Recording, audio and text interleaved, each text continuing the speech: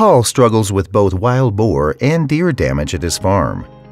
The growing population of wild boar worldwide represent a risk for farmers in many ways. Besides burrowing in fields and pastures, wild boars damage crops, fields, and pastures by rooting up seeded fields, eating young seedlings, and trampling established crops. The economic consequences can be serious.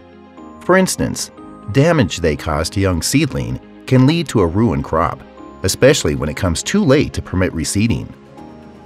Feral hogs are smart animals, and the more they get used to humans without consequences when approaching, the more adventuresome they become. As wild boars can spread diseases, they become a real danger for domestic pigs. Deer like to feed on young plants, which causes extra costs such as more seed, equipment time, and human resources. Depending on the crop and when the damage was caused, yield loss can be one of the consequences.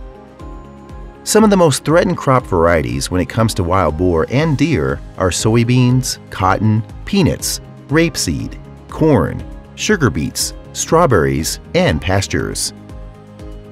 Nowadays, the most common methods of control against crop and field damage caused by wild boar and deer are fencing, hunting, or products based on scent and sound repellers. Paul has tried some of these methods before, yet with only mixed results. Having heard favorable reports from his neighbors, whom report a high success rate at warding off both wild boar and deer, this time Paul has opted for a new approach from Penergetic International, called Penergetic BWV. Penergetic BWV is a natural product which, when applied, has the effect of deterring wild boar and deer from entering a field. Penergetic's wildlife deterrent product is easy to use, spray applied, odorless, and non-toxic. It can be used on both pasture and cropland and can remain effective even after precipitation.